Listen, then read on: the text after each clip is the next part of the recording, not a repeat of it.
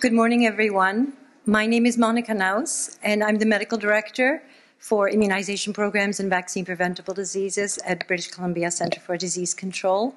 And on behalf of the Planning Committee and the British Columbia Immunization Committee, I'd like to welcome everybody, both our speakers, our participants, our breakout session organizers, to this meeting. This year, it is a Western Canada Immunization Forum, and we're very happy to be back in person with our colleagues from Yukon through Manitoba, who are here in the room with us and will be participating in the first session of the morning. We have over 200 people registered for in-person, and we have over 500, perhaps 600 people participating virtually as well. So I'd like to welcome our virtual audience as well. And you will be receiving after the meeting a link to the survey evaluation for the forum. It'll take you about 5 minutes to complete it. Please do complete it because we use the information every year to inform planning for the subsequent forum, and we expect this to be an annual event. So please do take the time, and there, in that email that you receive, there will also be a link to your certificate of participation today, should you require that for your continuing education of any kind. This year, we're not going to be using microphones in the room for questions. We're going to be using Slido exclusively. I think many of you are familiar with Slido, and you can download the app to your telephone using the QR code on the front of the program and join Slido at the number IMS Forum 2024. So please post your questions there for each of the sessions, and the facilitator will select which questions to address to the presenters. You can upvote questions if your question is very similar to one that's already been posted. So you don't have to struggle to get out of your seat and line up at a microphone. And we hope that that will be sufficiently interactive, but please do post your questions. And I'm very happy to welcome our gracious elder from the Coast Salish community. Wáliya Ann Whonnock is here to welcome everybody and to greet you to her lands. And thank you very much for coming.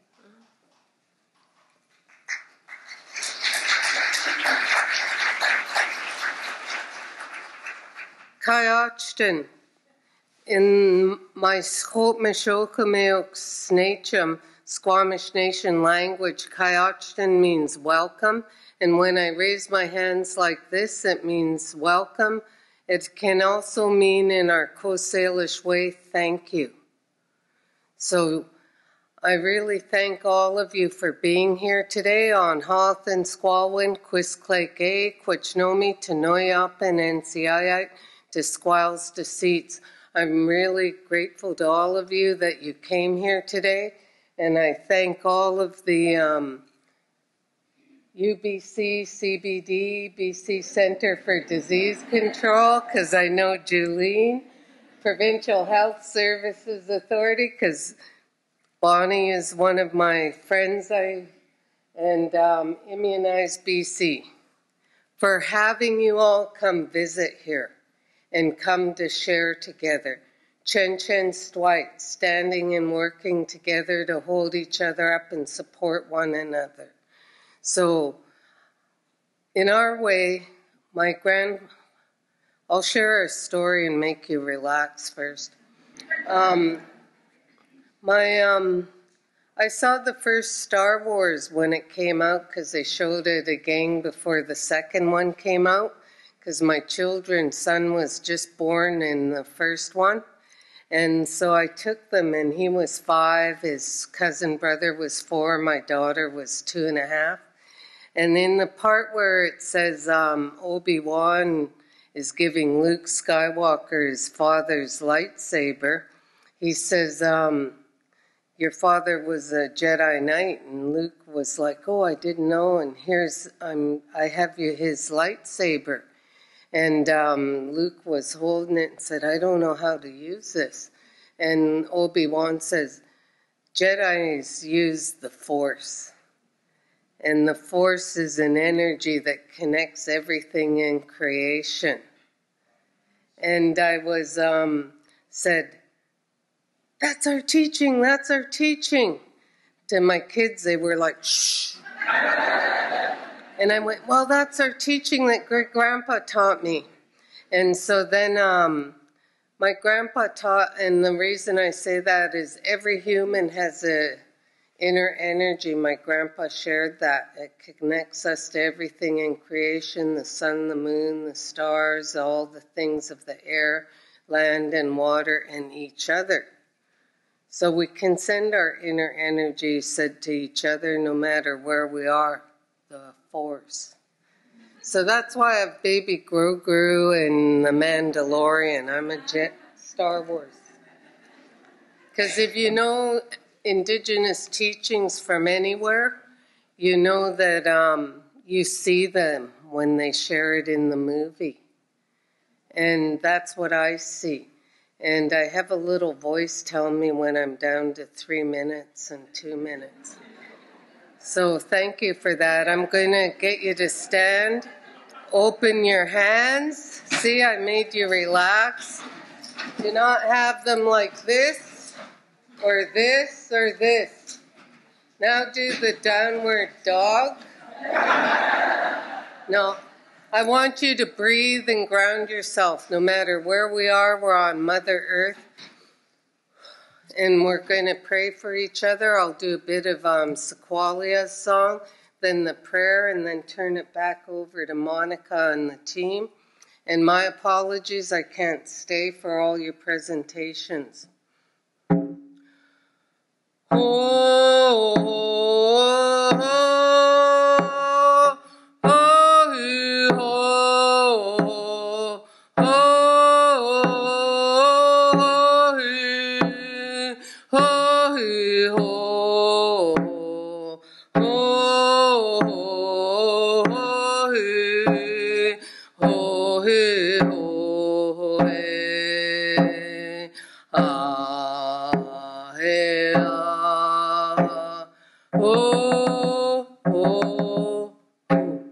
That's my ancestor who I'm named after, Sequalia, and the elders named it Greeting of the Day. So we all greet the day.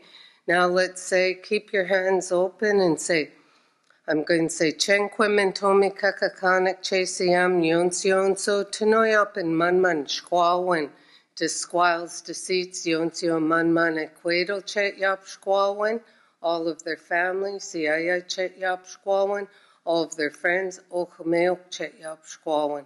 All of the villages they're originally from, and where they may have families still living, or the villages they live, work, and play in. And I welcome you to the ancestral traditional territories of Squamish Nation, the Musqueam, and Tsleil-Waututh. And so our villages were all around here.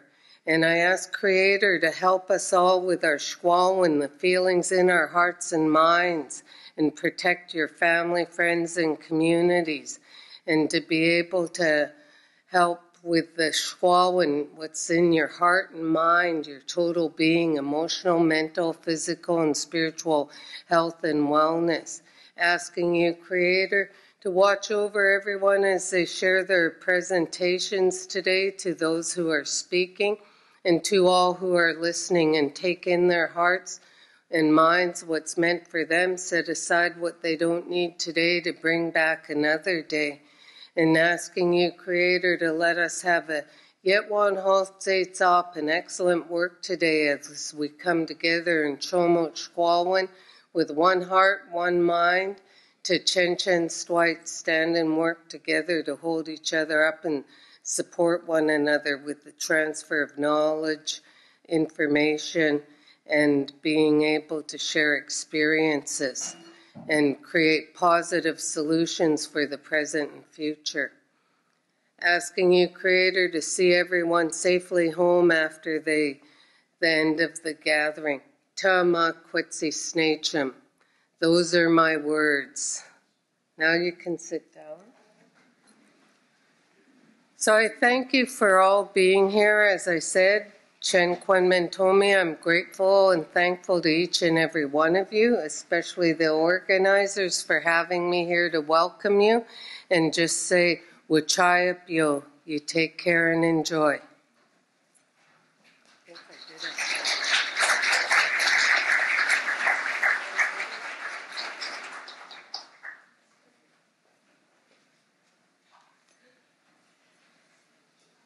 Thank you very much for that welcome and for the prayers and for the very positive and generous energy for the day.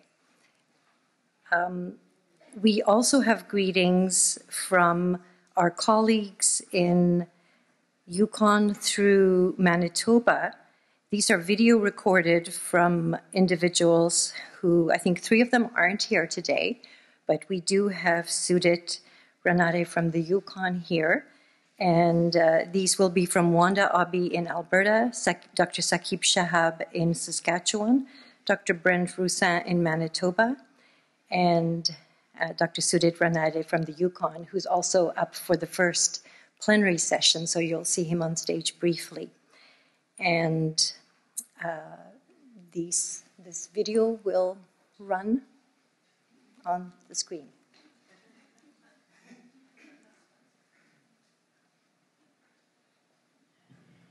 Hello everyone, and welcome to the Western Canada Immunization Forum. My name is Wanda Obi. I'm the Assistant Deputy Minister of Public and Rural Health with the Alberta Ministry of Health. A warm welcome to all of the esteemed public health experts gathered here today and online at the Western Canada Immunization Forum. It's an honor to have such an engaged audience that's dedicated to public health excellence for all Albertans. Today, we come together to share knowledge, experience, and best practices in the field of immunization. We can reflect on the lessons learned from the COVID-19 pandemic and explore strategies to strengthen immunization programs and optimize uptake rates. We can discuss strategies to build trust in immunization and learn about new and exciting vaccines that are on the horizon. I encourage you to use this opportunity to foster collaboration and exchange ideas, strengthen our collective efforts towards achieving optimal health outcomes. I'd like to express my sincere gratitude to the organizers, the sponsors, and volunteers who've made this event possible. These events don't happen without a village behind them.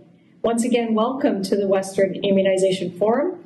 May this gathering inspire you to continue the important work in protecting the health and well-being of our communities through immunization. Thank you. Hi, it's so nice to welcome everyone to the Western Immunization Conference. So great that we can all attend either in person or virtually.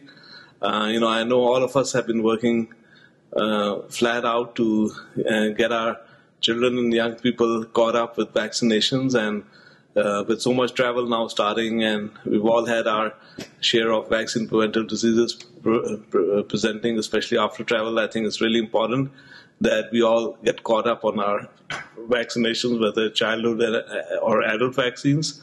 And plus, all of you attending here today are the experts on vaccination. Patients, parents, families trust you to give them the best advice for themselves and their children. So great to see the topics being covered today.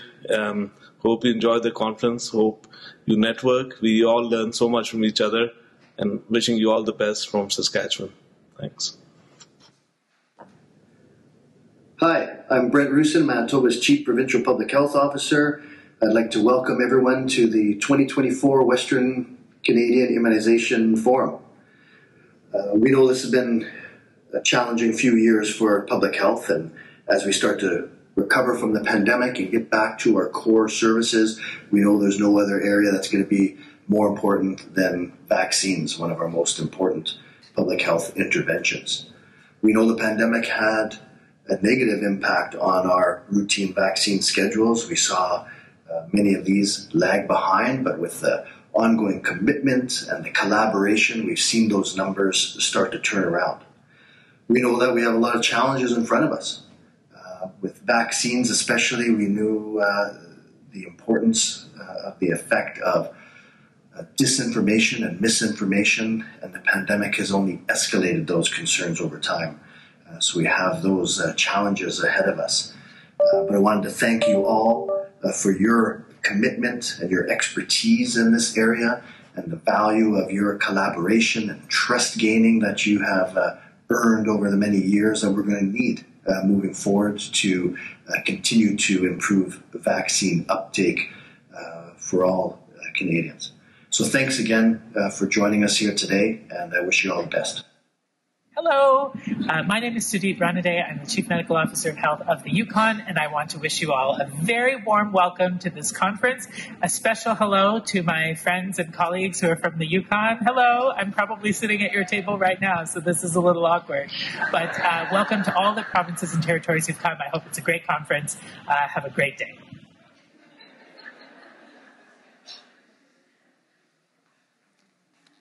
That was the movie star at the very end, right?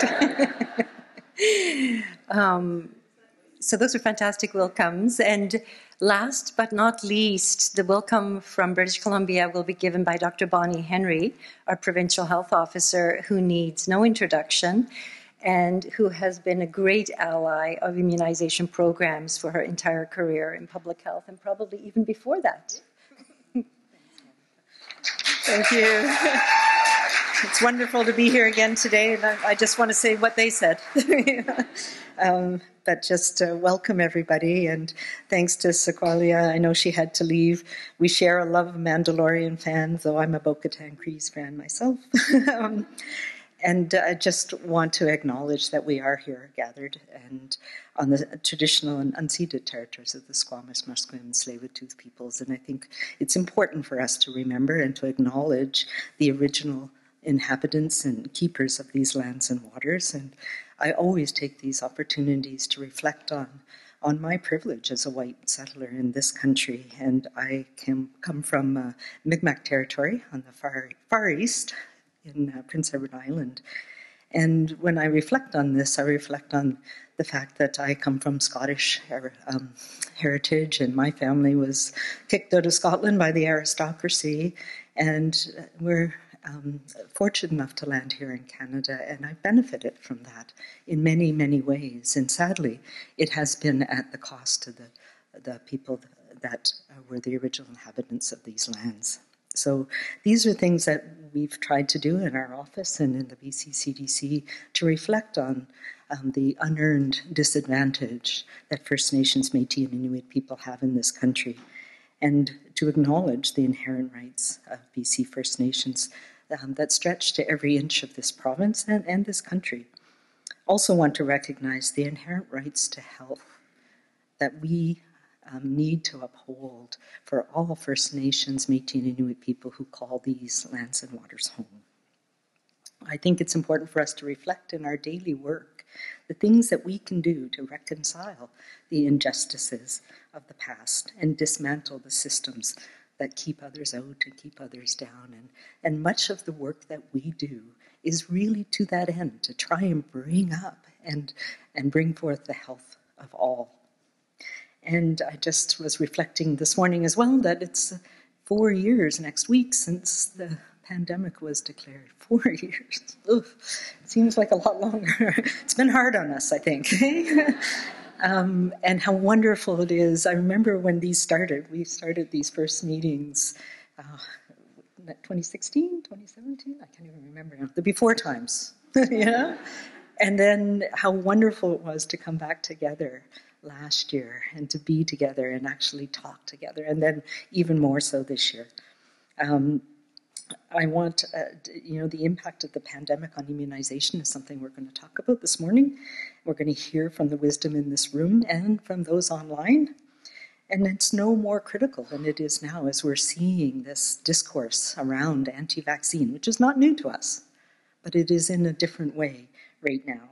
And we see measles rearing its head again, as it does when people don't pay attention, when we have pockets of people who don't believe in these immunizations, or where we have dismantling of our systems or weakness in public health systems that we're seeing around the globe that have not yet caught up from the issues of the last 4 years. So how do we stay calm and kind and address those very real fears that people have? And we've all seen that, fomented, as we know, by misinformation. That's things we've been dealing with for a long time. But even more challenging now are these intentional disinformation or lies that people are spreading about vaccination. It makes our job really difficult. It makes those conversations really hard sometimes when people become so wedded to their ideas and the things that they've heard. So we do need to rebuild trust. I think all of us have talked about that. But while the polls show that trust in vaccination may have gone down, it also shows that trust in you. People still trust their healthcare providers, their nurses, the physicians, the pharmacists, the people they have in contact with, to give them good, credible advice. So the things that we can do in having those conversations with people, as Saqib says, their trust in healthcare providers remains strong. And we have the tools, and we can't step away from these critically important conversations. We need to have those conversations with every individual because the work we do is so important.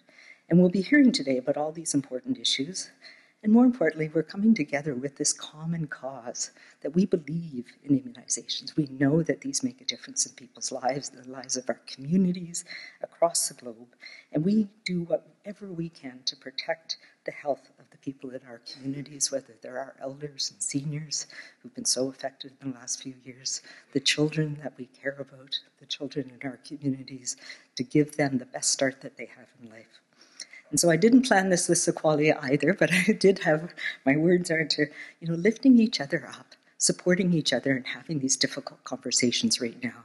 And coming together today is a way to do that. It's a way to listen to each other, to learn from each other, from what we've been through, and to hold each other up as we do this important work together. So thank you all for being here, and I look forward to having the conversations with you today.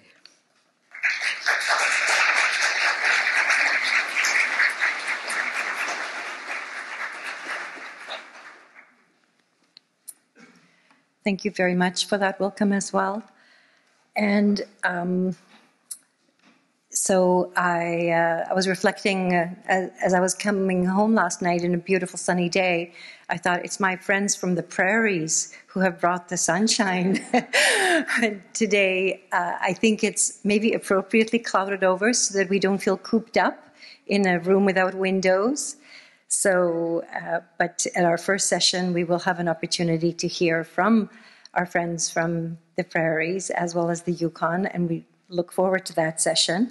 And to moderate that session, I'd like to introduce you to Julene Cranch, who's our senior practice lead in the immunization programs at the BC Centre for Disease Control.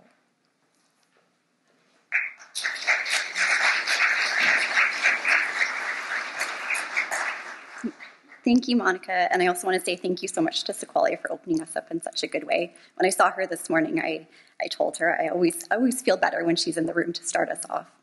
And thank you also for all the wonderfully warm welcomings. So I have the pleasure to introduce the first session, Impacts of the Pandemic on Immunization. We'll first have a presentation, and then we'll move into a panel discussion with partners from across Western Canada. So I encourage you to use Slido to submit your questions or upvote them if you have a similar question, and you'll find that QR code in the program. You'll also find the full speaker bios in the program. So without further ado, I'd like to introduce Dr. Shannon MacDonald, Associate Professor in Nursing at the University of Alberta. To start us off, she's going to talk to the impacts of the pandemic on vaccine uptake, attitudes, and future of immunization strategies. So welcome, Shannon.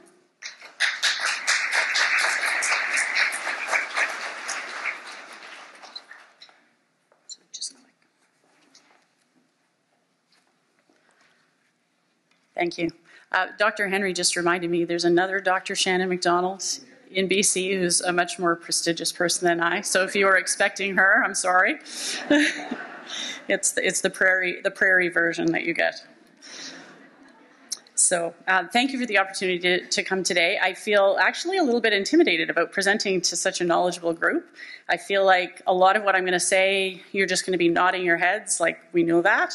But I hope there'll be some nuggets that I can share, or maybe different ways of framing things that you can take away and apply in your work going forward.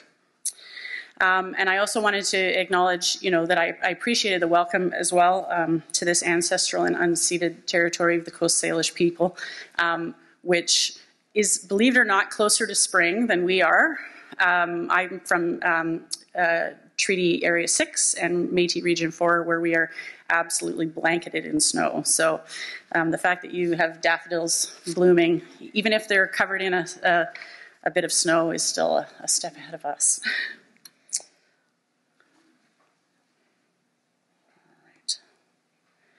And I have no conflict of interest to declare. So in my presentation, what I hope to do is present some of the broader context into which the panelists can present their provincial and territorial specific information.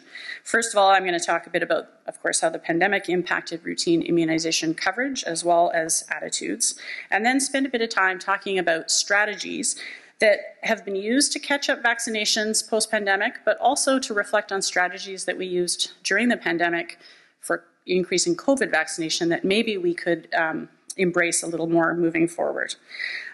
In order to not duplicate what our panelists have to share, I'm going to focus largely on a global context, a national context, with a smattering of Eastern Canadian data. But I can't resist presenting some Alberta data because that's where the work of my research team is. So as we all know too well, during the pandemic, countries across the world noted these drops in infant vaccine coverage due to pandemic-related lockdowns. Canada is no different, but there's some interesting differences by jurisdiction that I thought I'd note.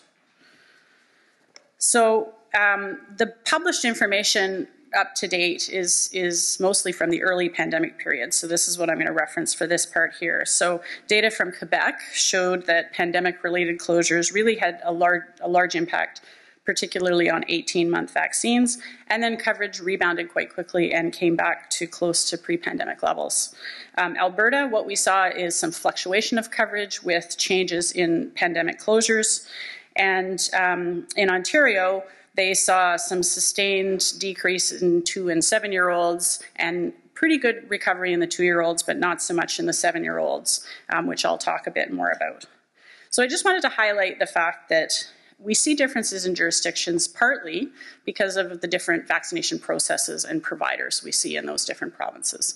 So when we see a province like Ontario, where primary care offices like pediatricians and family doctors are providing a lot of the vaccines, when those offices shut down during the pandemic, vaccinations just ground to a halt.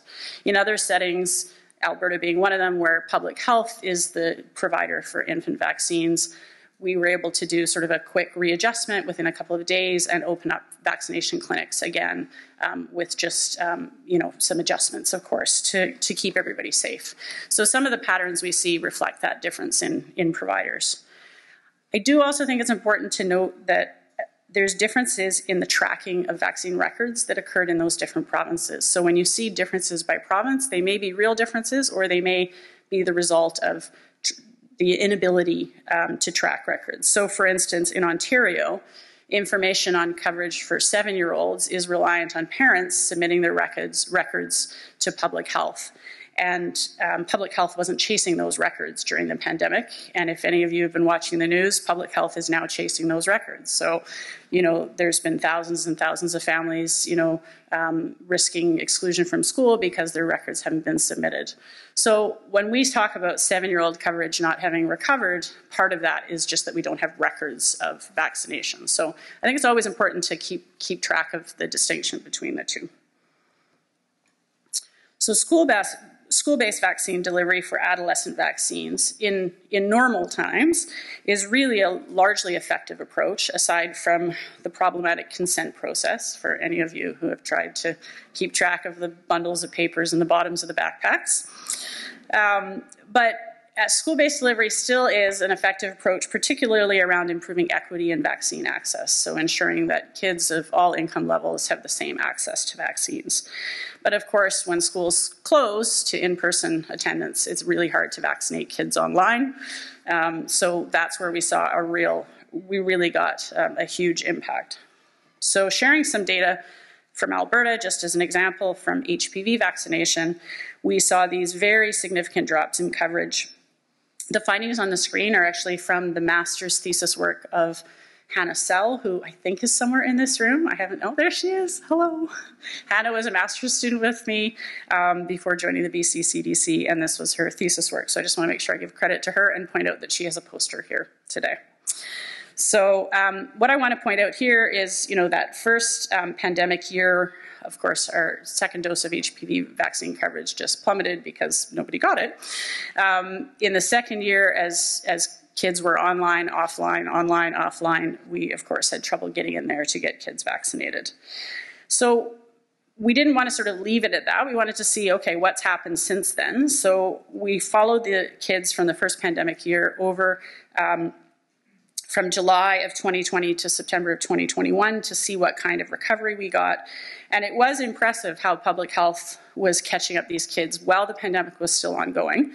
But you can see that they didn't quite get back to the pre-pandemic year, and certainly not back to the level where we would like them to be. We've never actually reached 90%, but that's where we would like them to be.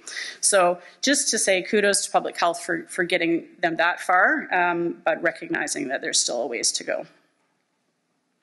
And then this is some data from Public Health Ontario from their 2023 report that shows 2-dose HPV vaccine coverage in the dotted blue line.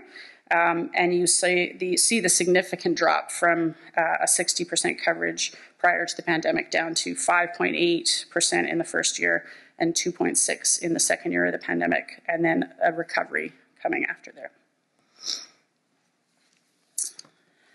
Looking at Quebec, so Quebec did some interesting analyses, not just looking at coverage, but how it's impacted different populations differently. So HPV and Hep B vaccine coverage in Quebec almost returned to pre-pandemic levels by 2022.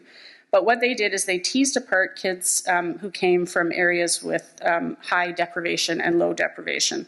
And as you can see, the recovery was much better for kids with low deprivation compared to high deprivation. And they did a similar analysis looking at neighborhood, proportion of immigrants in the neighborhood. And again, you see the recovery is quite different for kids from those neighborhoods. So I think it's just important to remember, again, this is all about like nuance. And this is a crowd that can understand that nuance, that, you can't just look at coverage overall. You have to sort of look at who we're talking about in subpopulations. So we all know that the COVID-19 pandemic had an impact on parental perceptions of routine vaccines. And I want to dig a little bit more into that. What I'm showing here is a framework developed by the WHO. Some of you have probably seen it before, but it is a newer framework. It more or less replaces the 3 C's framework that we're all probably more familiar with. The one that says complacency, confidence, and convenience is what impacts vaccine hesitancy. And the thing I like about this newer model is it really teases apart vaccine hesitancy as a precursor to vaccine uptake. It doesn't mix the two together. So vaccine uptake is that gray box on the right, which is the behavior of getting vaccinated.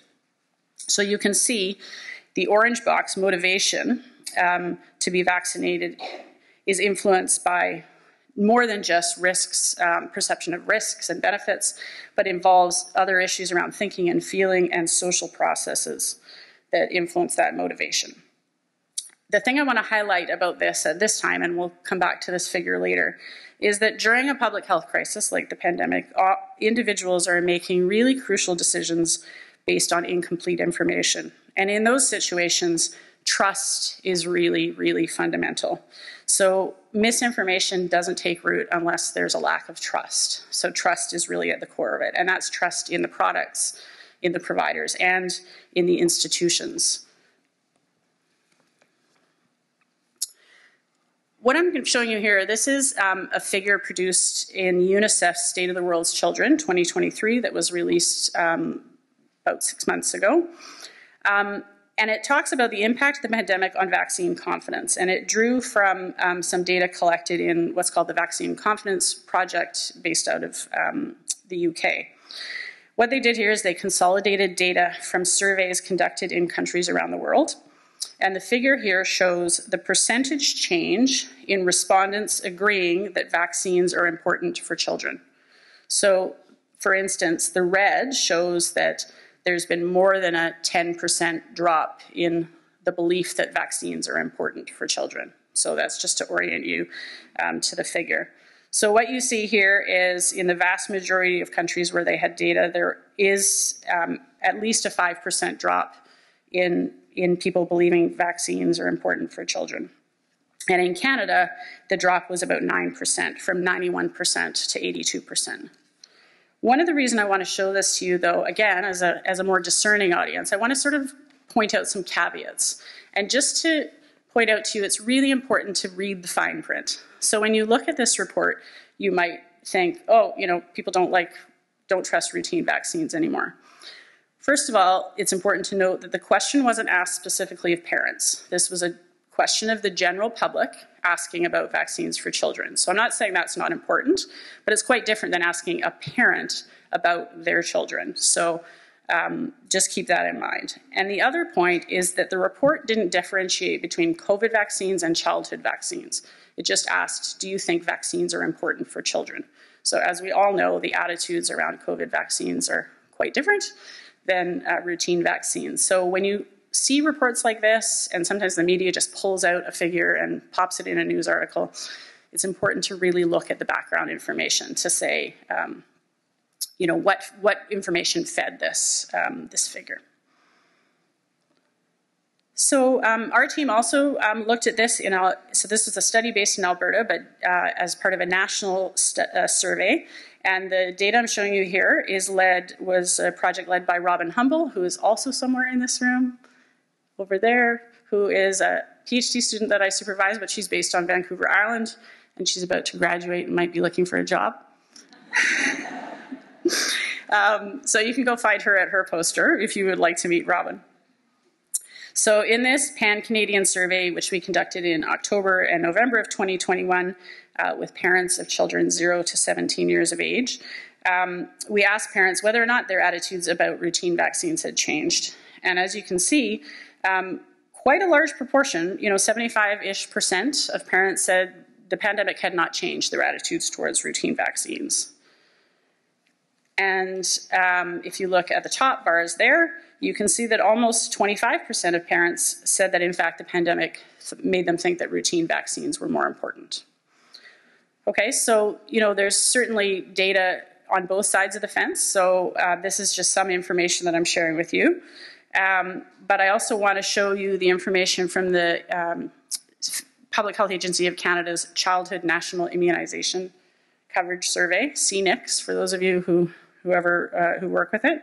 So what's shown on the red bars is that about 18% of parents said that they thought vaccines were more important for their children, and about 80% who hadn't changed their attitudes. So just something to keep in mind, that we shouldn't be making an assumption that concern has increased. During the survey we did in 2021, this is again from Robin's work, we specifically sought out populations with particular identities that are often thought to have lower vaccine acceptance. So respondents who self-identified as Indigenous, including First Nations, Métis, and Inuit, racialized minorities, and newcomers. And what you see here is that, 81% of the reference group didn't change their attitudes about their vaccines.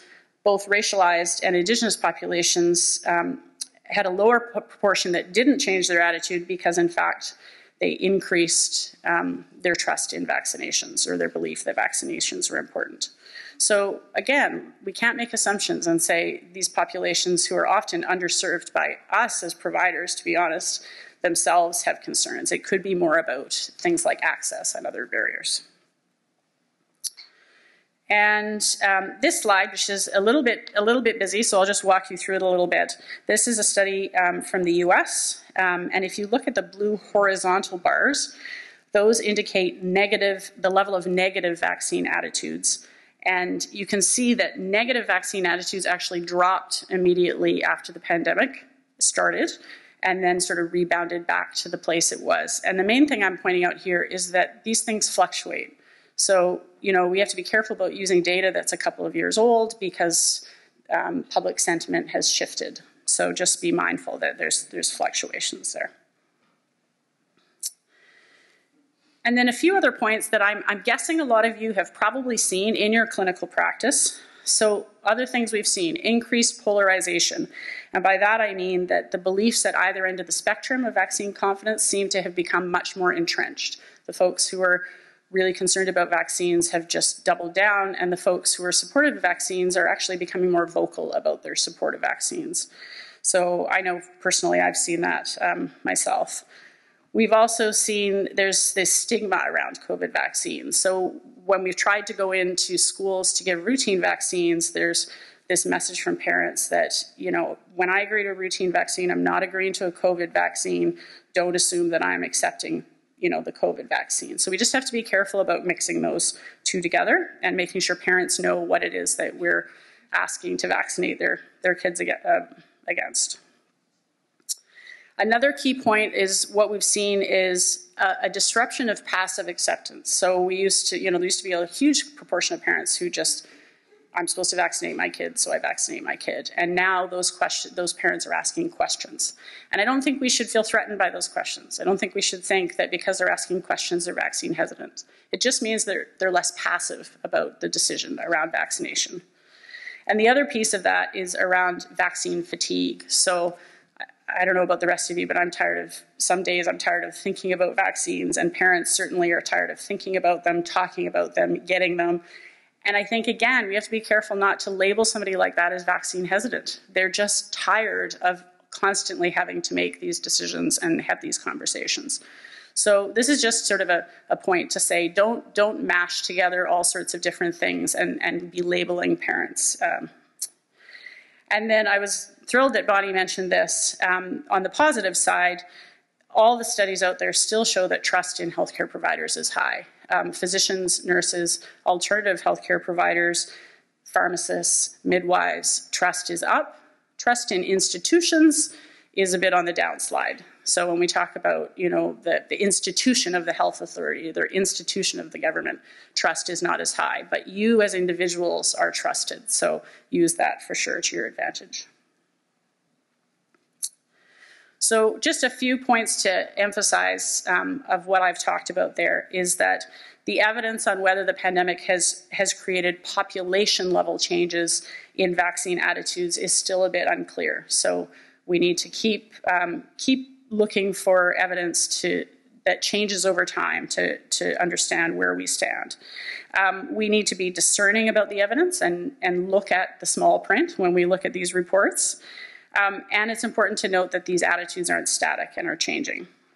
And it's also really important to remember that a positive attitude towards vaccines doesn't always translate into a behavior. So you might have parents who think vaccines are great, but if we're not doing a good job of providing them in an accessible way, the child isn't getting vaccinated. So that leads me to bring you back to this model.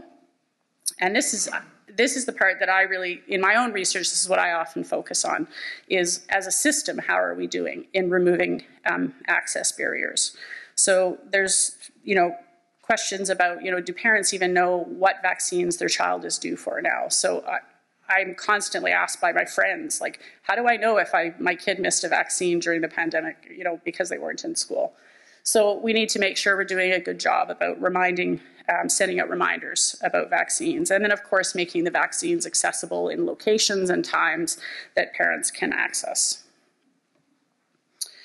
Because those practical issues can actually lead back into motivation. If we as a system don't show that we're going to do everything we can to get your child vaccinated, that sends a message to the parents that says, well, if you're going to make it so hard for me to do it, why am I going to bother? So we have to be careful how our system level issues can lead back into that motivation. So the pandemic has highlighted the importance of considering all of these barriers when working to improve vaccine uptake. The pandemic created the impetus for many health jurisdictions to implement strategies that maybe they had said can't do it before. I know that was the case in Alberta. There were lots of things we'd been pushing for that just never happened until the pandemic, and then all of a sudden it was possible. So I think what we've really learned is there's things we never thought we could do that we could do, and that we need to build some resilience into our immunization programs. We need to invest in strengthening our national immunization and jurisdictional immunization infrastructures. So what are some of these strategies? So it isn't just about supplying information, and I believe we have a speaker later today who's going to talk about misinformation. Really, we need to build that trust and the confidence in vaccines and in the people that provide vaccines in order for people to approach information from that position of trust. In the first place, politicians and medical experts need to be mindful of the distinction between vaccine hesitant and anti-vaccine. We never want to just like lump somebody in as anti-vaccine because they're asking legitimate questions or questions that we think are maybe not legitimate, but don't immediately assume that they're anti-vaccine, especially in the context of uncertainty. So I remember when the pandemic first started and vaccines were just on the horizon, the number of media interviews I did where the reporters asked, you know, do you think parents will be vaccine hesitant? And I said, honestly, you're talking to me as a parent and you're saying, would I vaccinate my child with a vaccine that hasn't been developed yet, that they have no idea if it's effective, they don't know if it's safe? I'd be crazy if I wasn't hesitant. So judging parents in a context of uncertainty is not the way to go. We really have to approach this from an empathetic stance. Certainly, when we have culturally and linguistically appropriate educational materials, that really shows communities that we're making an effort, that we're trying to reach them in a language that they're most comfortable in speaking. I think the pandemic has resulted in the development of a lot of great provider training opportunities, and I know the BC CDC has been a leader in a lot of those strategies. You just go to the website. I often send people to the BC CDC website for those resources. And I think another thing we've really learned is about community engagement. I can't think of a time, you know, pre-pandemic where we would have approached so many community leaders or religious leaders or whatnot to ask them to support us in our different strategies to reach their communities.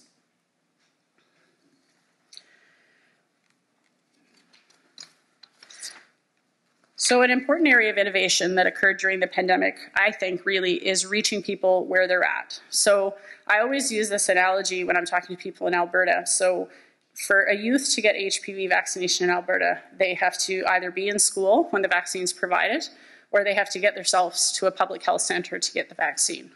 So if you have a young person who has been skipping school, who has an unstable health, home life, and to the extreme is perhaps living on the street, and we ask them to walk into my local Bonnie Doon Public Health Centre where the mommy and baby clinics are, that's really an unrealistic ask. So I think we need to take some of what we've learned from the pandemic about reaching people where they're at and think about how we can apply that with some of our vaccine programs going forward. COVID certainly resulted in lots of opportunities to utilize digital technologies, and there were some great sessions at the Canadian Immunization Conference last April about this. Prompts and reminders are, shown to be extremely effective. And I'm going to share a little story with you from some data we had in Alberta that was really eye-opening. We looked at the impact the pandemic had on rotavirus vaccine coverage, and we saw that coverage had dipped, but then third dose coverage had this astronomical increase at the 6-month mark, to the point that third dose rotavirus coverage was higher than it was pre-pandemic. And we thought, what on earth is going on here? So we started calling public health, zones and asking, were you guys doing something that resulted in this? And it was public health nurses, and I choke up really easily, so I might cry. Public health nurses were calling parents to say, your child's about to age out of rotavirus, and if you don't get them in, they miss it. Sorry, I really cry easily. I find it such a powerful story that in the midst of a pandemic, these public health nurses are phoning parents one-on-one and saying, you know, get in here so your kid doesn't miss out. So we saw this great increase in rotavirus vaccine coverage. And I think, gosh, if we had the ongoing resources to do that going forward, that would be fantastic. So kudos to all of you. Yeah. Decision-making tools are another area that we can use digital technology for sure. They of course, have to be, well developed so that parents who are on the fence don't feel that they're just being coerced into vaccinating. So they're a challenging one, but there's some great resources being developed there. And a couple of points just about context in our existing delivery system. So we have great school-based programs across the country. There's lots of rules attached to what kids can get vaccinated at what age and what grades. And one of the things that is happening in some jurisdictions is some flexibility on those rules in order to not lose those kids before they leave school. So an example being in Alberta, we don't typically vaccinate in high school. We don't really have high school vaccination programs, but there was an investment of resources for public health nurses to either go into high schools or at least contact high school students to get them their vaccines before they aged out of the program. The other innovation that's happening, I know in Ontario, they've raised the age of eligibility for a number of vaccines so that kids that normally would have aged out of a vaccine at the age of 18 can now get it at older ages. Other jurisdictions have just outright, raised the age. So HPV vaccination, some provinces, you can now get it till 26 years of age. So that gives us a chance to catch up those kids. But in jurisdictions where it's not an across-the-board increase, I think it's an important consideration to think about temporarily, at least, raising the age of eligibility so we can track these kids down at community colleges or universities or whatnot once they've left high school. For infant programs, the strategies really depend on whether or not you're a physician delivery model or a public health delivery model. Reminder systems within, like in Alberta, we have, just public health delivery, so reminder systems are a little easier to implement. But I think, there's lots of physician offices that use, electronic medical records that could absolutely implement those strategies within their existing model of delivery. And I just realized I talked a bit about this already, so I'm just going to move past this is around vaccine eligibility and changing schedules. So context around data systems. So ultimately, and I started the talk mentioning this, and I'll wrap it up talking about this, to be able to implement, target, and evaluate interventions, we need to have data. There's no point in us all trying something new because we don't have any data or evaluation to show that something worked somewhere and we could adopt it somewhere else. There's been some great innovations in data systems as a result of the pandemic. So Ontario, developed the, I always get this wrong, COVAX On registry, where they had all the COVID vaccines in a single registry, where prior to that, vaccinations were scattered in a really regional approach. And it would be great to see those provincial level strategies, data systems being used for routine vaccinations. In Alberta, our First Nations data often sat individually with the First Nations communities. And as a result of the need for vaccine passports, but we don't call them that in Alberta, a lot of communities signed data sharing agreements with the Ministry of Health, and now that data for both COVID and childhood vaccines is flowing to the ministry, which allows us to have complete records for First Nations children who are living on reserve. So I think there's some great innovations that happen and give us that ability to evaluate interventions. So in conclusion, the COVID-19 pandemic really illustrated the importance of a responsive, resilient immunization system across Canada. Programs that have the ability, as our Chief Public Health Officer stated, programs that have the ability to withstand major shocks and disruptions, quickly adapt to changing circumstances, and maintain high uptake and acceptance over time is really what our goal is. The pandemic caused these drops in vaccine coverage, and recovery has varied across jurisdictions, and our panelists are going to share more with us about that. The pandemic also challenged everyone involved in public health to reimagine routine vaccinations and think creatively about ways to recover and improve coverage. That innovative mindset really needs to remain. We need to continue to adapt and evolve routine immunization programs to meet the needs of our communities with the goal of ensuring nobody is left behind.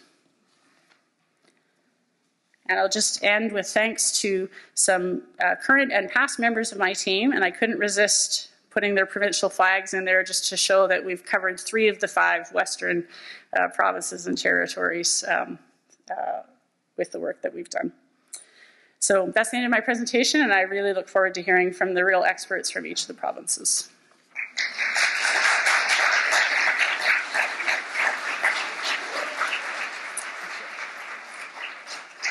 Great, thank you so much, Shannon.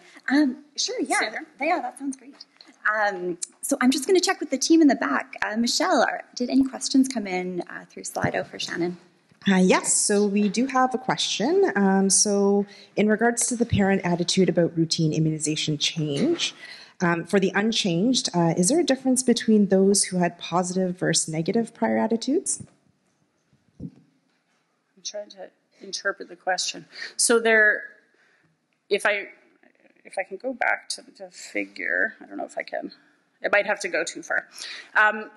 Basically what we saw is that about 80% had unchanged attitudes, and then there was a very small percentage who had changed their attitude, but it became more negative. But the vast majority that changed their attitude, actually, it became more positive. I hope that answers your question. Thank you. We also have another question about how we can increase trust in healthcare institutions that deliver vaccinations. Yeah, that's a tricky one. I'm a very sort of relationship-focused person. Like, all the work I do is focused on relationships, and I don't make relationships with institutions. I make relationships with individuals. So I think and this is just my personal perspective, I think if we build trust in the individuals who work within institutions, we gradually develop trust in the institutions.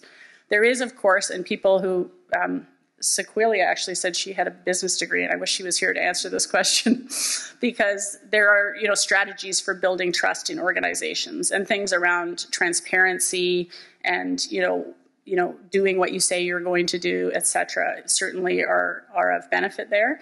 But I think from our perspective, most of us in this room are face-to-face with individuals, and that's where we build trust. And through building trust with individuals, hopefully they come to trust the organizations that we're affiliated with.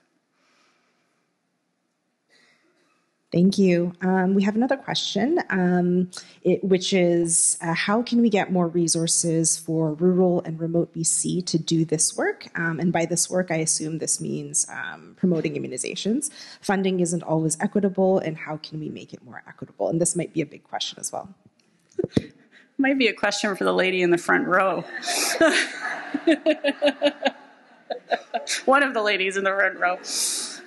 Yeah, that's a tricky one. I mean, one thing I certainly learned, I'm very much a quantitative researcher, and when you do quantitative research, you don't always get the why to the answer, so I end up making a lot of phone calls to understand the why.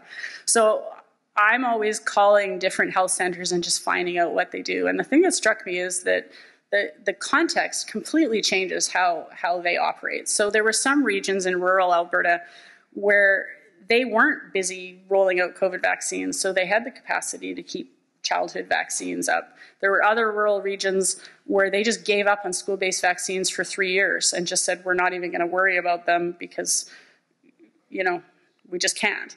So I think what I'm getting at is that it's not a one-size-fits-all. So I think there's ways with your resources that you have to try and find some strategies. But I'm with you. The more financial and human, honestly, the human resources is the message I've heard more than anything, is having, temporary staff come in and help support was really instrumental in a lot of these programs. So I guess I'm saying I'm with you. I hear you. We all do the best we can with what we've got. Perfect. Great. Okay. Actually, step down for a second, of course. Thank you so much, Shannon. That really helped to set the stage for our panel discussion. So Shannon's going to join us back up on this stage, but I'm also going to welcome the rest of our panel participants. And just a reminder that their full bios are in your program if you'd like to refer to them.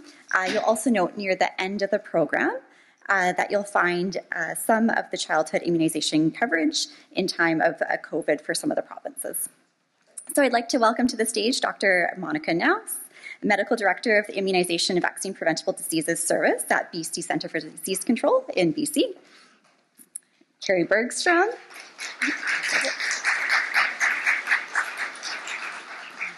Kari Bergstrom, Director of Immunization with Public and Rural Health Division of Alberta.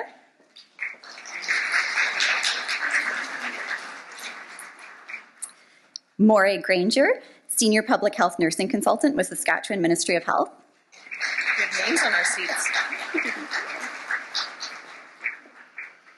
Dr. Davinder Singh, Medical Officer of Health for Manitoba's Southern Health-Sante Sud region.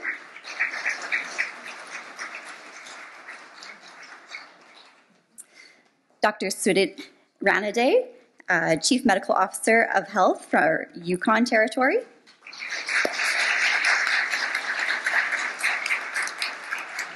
And welcome back to the stage, Shannon. Thanks.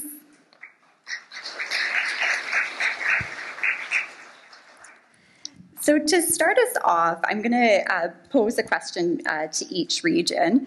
So what specific challenges and successes have you observed in the immunization efforts within your province, territory during the pandemic, and specifically in terms of the pandemic's impact on routine immunizations?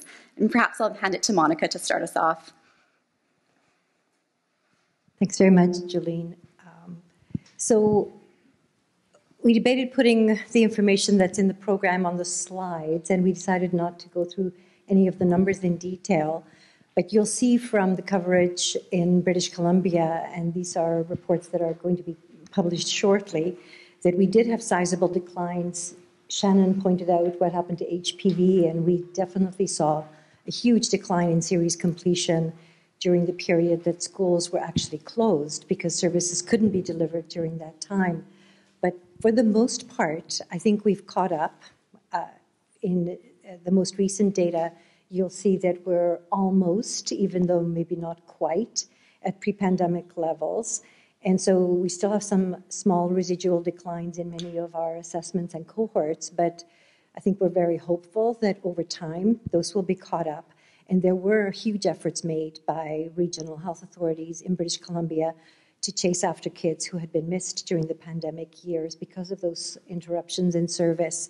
And the older cohorts were specifically targeted. So we do immunize in grade 7 and grade 9 routinely, but grade 6 and grade 9, but grade 7s and grade 10s were pursued in the years after they had missed their doses.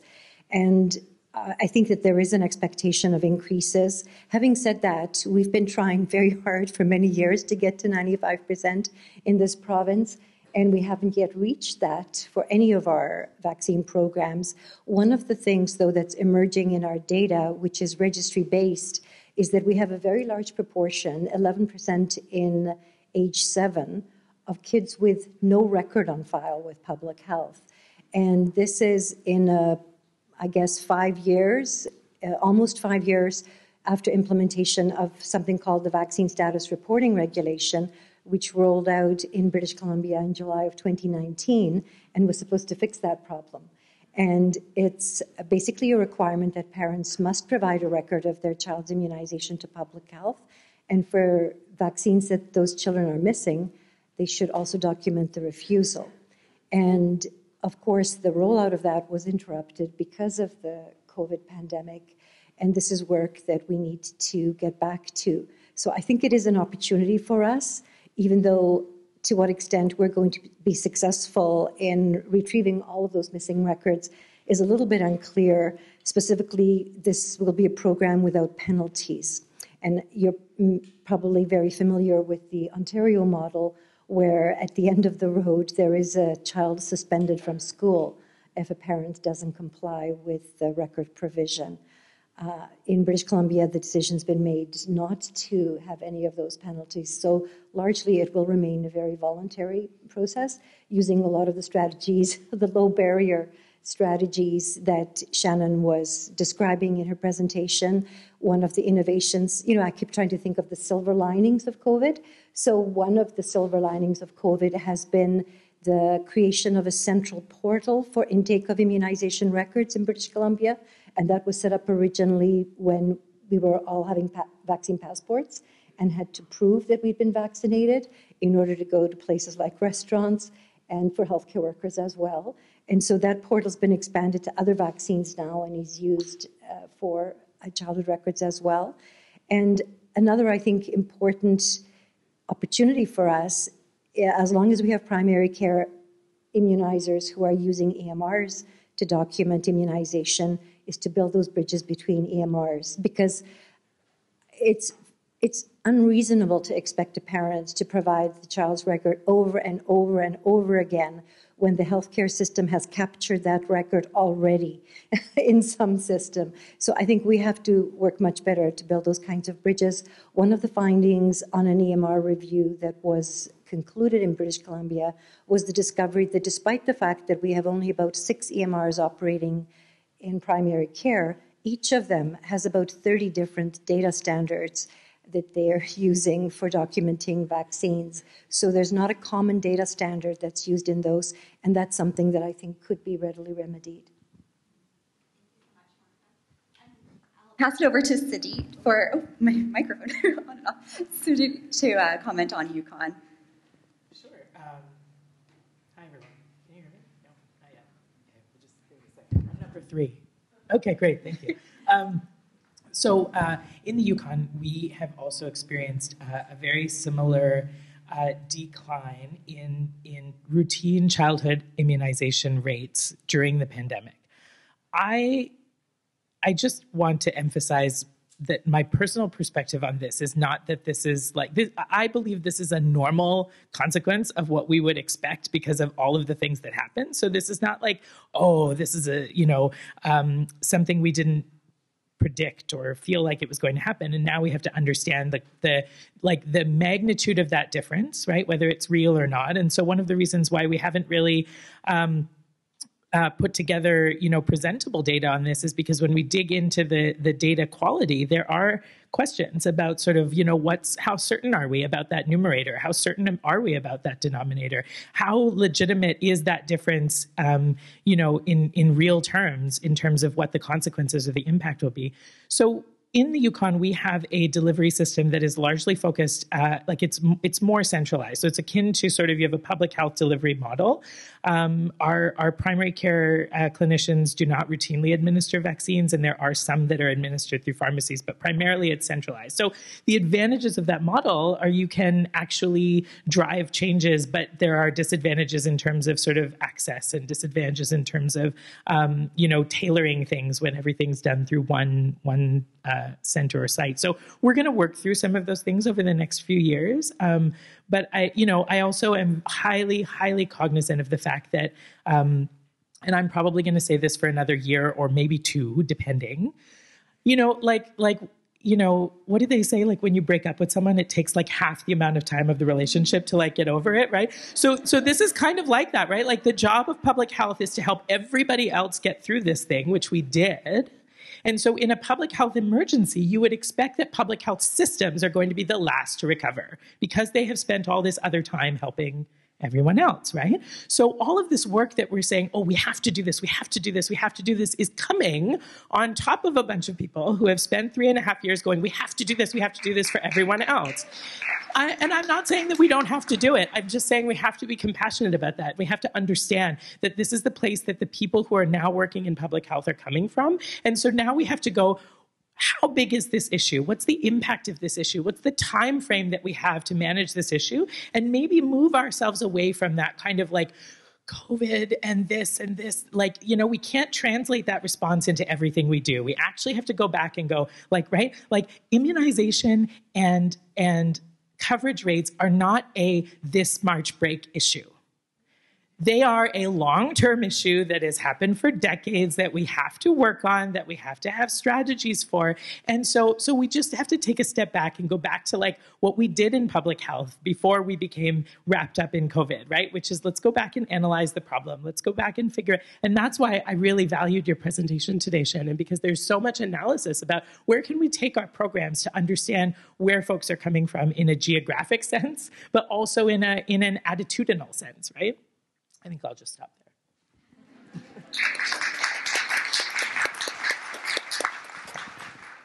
Thank you so much. And we'll pass it over to Davinder to comment from Manitoba. Great, thanks, Julian. And I'll echo the comments of the previous presenters. I won't try to repeat too much of it. And again, want to thank Shannon for pointing out that this requires an examination of the nuance. So in Manitoba, there's different provider mixes depending on where in the province you are. So in Winnipeg, the immunizations for early childhood immunizations are largely delivered by primary care, so by nurse practitioners, physicians, family physicians, or pediatricians, whereas outside of Winnipeg, the early childhood immunizations are largely administered by public health, so public health nurses.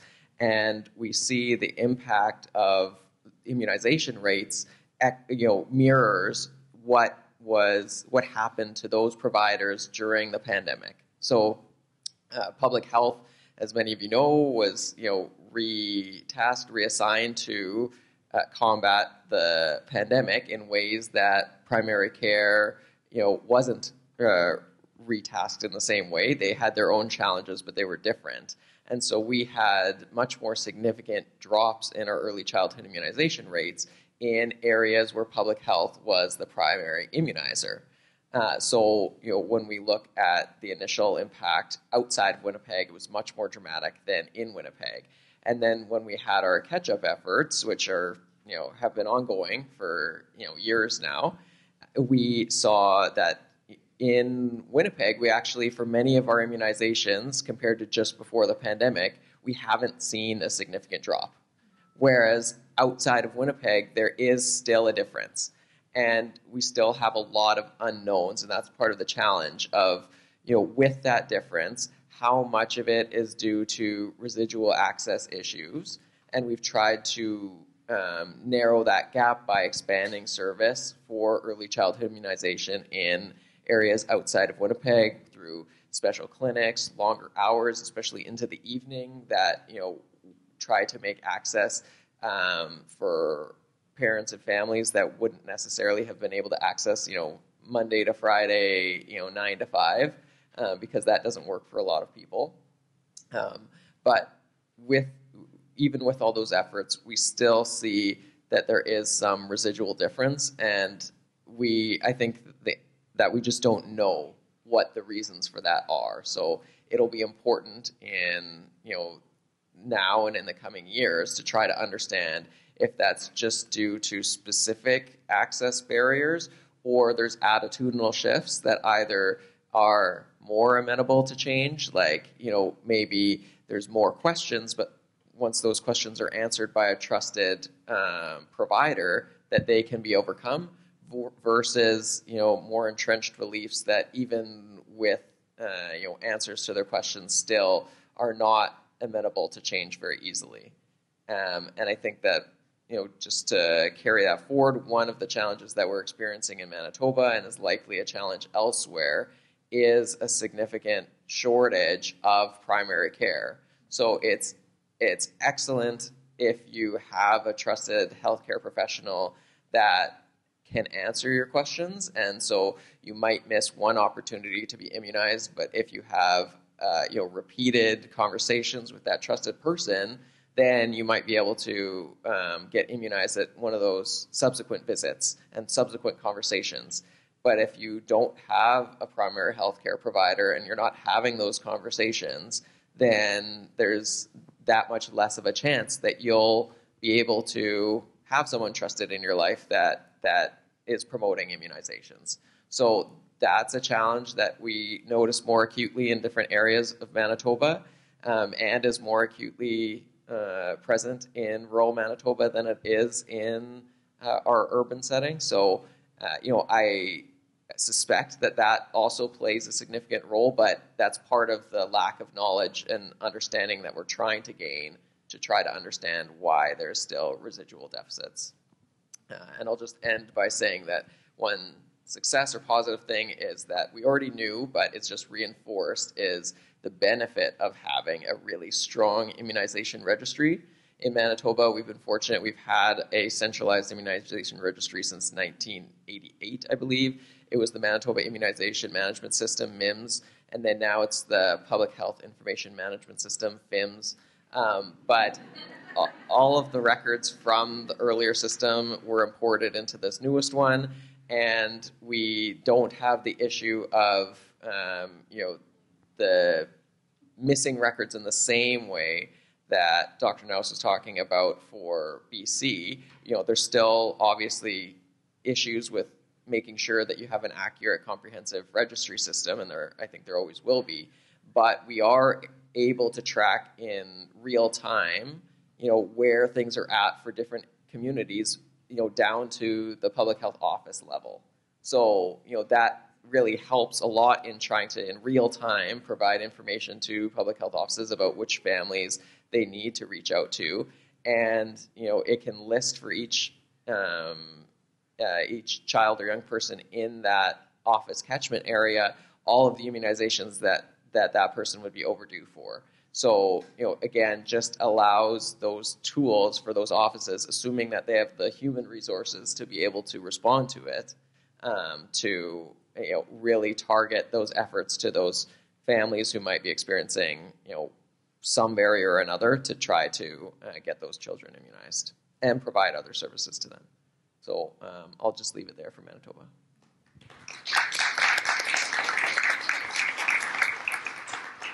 Thank you so much. And Morag for Saskatchewan, do you have some comments? Thank you. So I would like to also echo what everybody else has said. In Saskatchewan, public health does the vast majority of immunizations. So we have a handful of physicians who do it, but it's very, very few. We also use Panorama, which is much like FIMS, and it is done in real time. It is direct entry into the registry. We don't have a feed from any physicians that do it, though, so it does affect that. If we have physicians do it, it ends up being back entry. But we also do reminder recalls, so we can print off reminder recall lists. The Saskatchewan Health Authority does that, and then Public Health will do the follow-up. Public Health in the past used to do the postnatal visits, and that is a perfect place to develop those relationships with those families and those trusting relationships. Unfortunately, during the pandemic, that kind of went by the wayside a bit, and it is time, I think, to get back to that. Also, as in many other provinces, our STBBI rates have increased substantially, so that causes a shift of public health capacity over to address those as well. So we are struggling a bit with our public health capacity to do some of this and to do the follow-up, and I think that's where we need to focus our efforts on putting more people into that work. Our rates did decline. They are slowly coming up, but it is a very slow, gradual return back to the pre-pandemic levels. One thing that did come up during the pandemic was our First Nations partners. Actually, most of them, I think, if not all of them, are now using Panorama, so it's fabulous. We are able to look to see what's going on in the First Nations communities as well. And we are able to drill down right to the neighborhood levels, as Davinder had mentioned, and determine which neighborhoods really need the focus, because we do have some neighborhoods that are doing very, very well, and some neighborhoods that really need some extra attention. We did, during the pandemic, also standardize a lot of our information around COVID. The Saskatchewan Health Authority has a clinical standards department, and so we worked very closely with them to make sure that what we were saying is what they were saying, so that people don't get confused, because there is a lot of issue with not getting constant and consistent information. So we have to make sure that that happens. And a lot of outreach strategies have happened during the pandemic and happened before. So increasing our availability to clinics. So a lot of evening clinics, weekend clinics, outreach clinics. They used mobile vans, mobile clinics, going to areas where people can't access immunizations. So they were actually driving to those areas and setting up clinics in those areas. And they're continuing to do that for routine vaccines. And I think that is about it. Lots of communication strategies as well through our communications departments. So I know the Saskatchewan Health Authority is doing a lot of work on that. They're putting Facebook posts, Twitter posts, or X, I guess is the new name for it. And those are getting a lot of hits as well. So we're really trying to reach people where they're at and through the social media and the means that we need to. Thank you.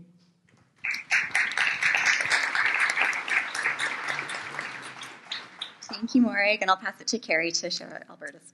Oh, good. I don't know if you can. Oh, there we are. Thank you. Shannon, I just wanted to say thank you for your presentation. It was great, and I've learned already from you. So similar to my panelists up here, the immunization rates in children in Alberta have slowly declined because of the pandemic.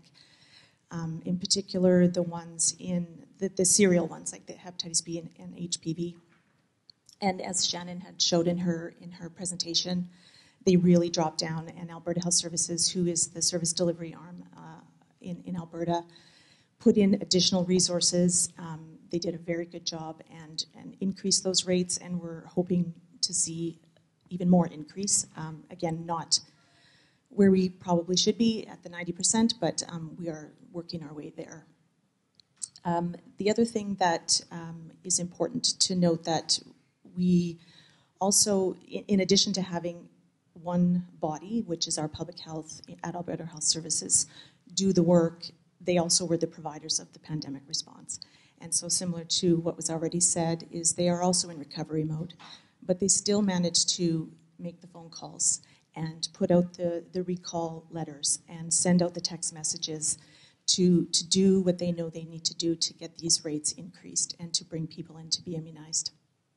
So I'm very grateful for the work that they've done there.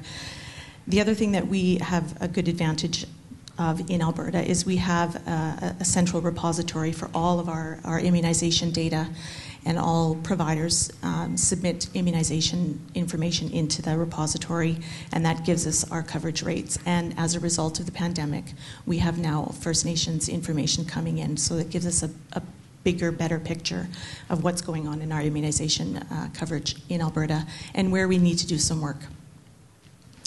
The other thing that I just want to point out, because we had one regional health authority that we could work with when changes needed to be made, or when changes do need to be made, we have one body that we can coordinate with, and that is a huge benefit that we saw through the pandemic, not only with respect to vaccine logistics and distribution and setting up clinics, but also in writing policy and developing policy so that we can increase those rates and get really creative in how we can work together to increase our childhood immunization rates.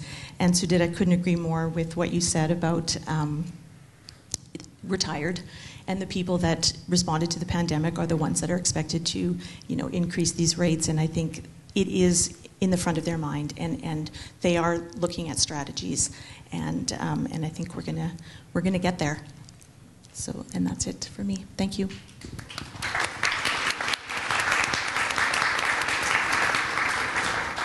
Thank you so much. And some of you spoke to this a bit already, but I'm just curious if there's any other thoughts about how the experiences during the pandemic have informed your approach to immunization strategies and public health policies moving forward. I'd really like to talk a little more and ask my colleagues about other silver linings of the COVID pandemic, because we've heard a little bit about that, and whether some of the activities that were done because of the COVID pandemic are going to stay on and assist with some aspects of our programs. So, for instance, in British Columbia, one of the things that was enabled, and I think there had been years and years and years of work with not much progress, but all of a sudden a variety of data sets became available, ministry data sets became available to the BC Centre for Disease Control. And one of the, and it's not so much about immunization coverage, but it is about vaccine safety. So it's enabled the use of administrative data, linking health event data, discharge abstracts, hospital separation data, to immunization registries to be able to assess the association between vaccination and specific outcomes, rare outcomes, like Guillain-Barré syndrome, for instance. And that's something that I think had been in the works in Canada as long as I've been in public health. There's been talk about trying to do this and trying to understand, well, since we're different from the United States, we have publicly funded healthcare systems, why can't we do this work? It's never been done. Now, I think Institute for Clinical Evaluative Sciences in Ontario, Manitoba, I think, has had good information, right, to enable that in the past. But in British Columbia, it's really been quite an uphill climb. So I'm hopeful that that's a residual ability that we're going to retain in the system. The other thing, I think we've talked a bit about immunization registry enhancements.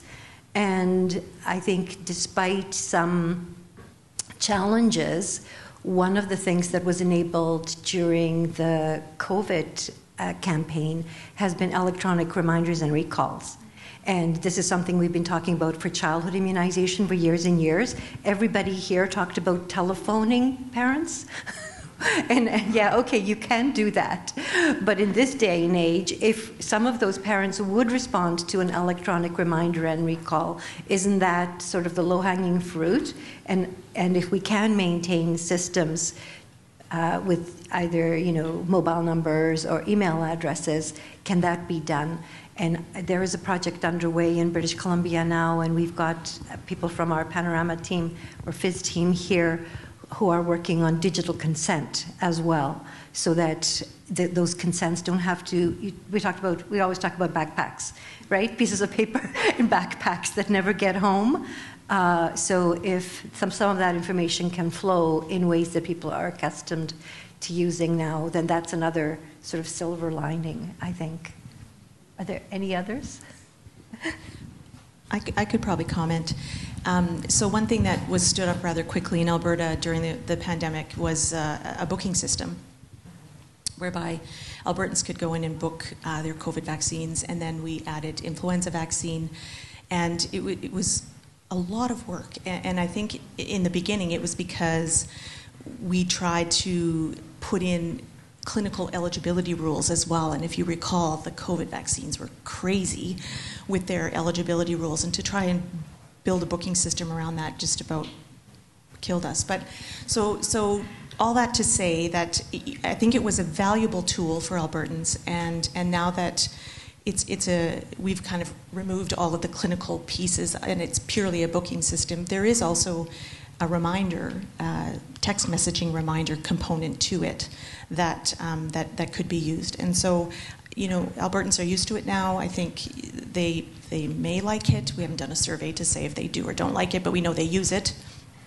So that's probably a tool we could likely leverage if for recalls and reminders. And there is also work going on with our IMARI, we call it, that's our immunization repository, to create functionality and real-time integration with our pharmacies, so that we can get, and physician clinics, but that's later on, but so that we can get some good information from our pharmacy providers as well. I could just provide some input from Manitoba. Is I think that some of the silver linings for the pandemic is that it confirmed some of the things that we're doing that are beneficial. For example, we in Manitoba, we don't have sort of an aging out of a vaccine. We've had a policy for many years that once you're eligible, you're always eligible. So in some ways, it makes some of the vaccine eligibility, not quite correspond with some of the recommendations from the Canadian Immunization Guide, because they might extend to people of ages where it's no longer still necessarily recommended. but they would still be eligible for a number of vaccines. So for people that have had their immunization schedules disrupted for any reason, then that does help if there is an opportunity to catch that person up, that they're still eligible and they don't have to have that financial barrier, at least, to purchase the vaccine in order to be immunized.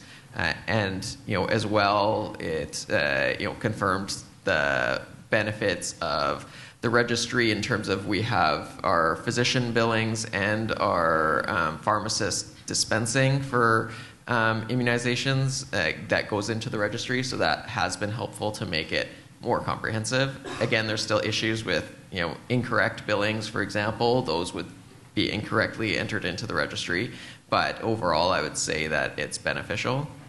But in terms of some of the new things that happened during the pandemic that were silver linings are those advancements in the technology that I think were already happening, but were accelerated to a great degree. So a number of my panelist colleagues have talked about Panorama. So that's still the same. The public health FIMS, the Public Health Information Management System, is Panorama. So ideally that could be leveraged to more of a pan-Canadian integration of information, because we know that people relocating from one jurisdiction to another jurisdiction is making sure that there's accurate information about that individual's immunization records is a significant challenge, and just falls to the family to essentially submit those records in. And we know that adding any other barrier just increases the likelihood that you're going to have lack of accurate information and lack of access or opportunities for that person to be accurately assessed for their immunization needs. And then as well is that online portal. I think every jurisdiction maybe has come up with an online portal because of the requirement for that COVID vaccine passport, whatever your jurisdiction happened to name it.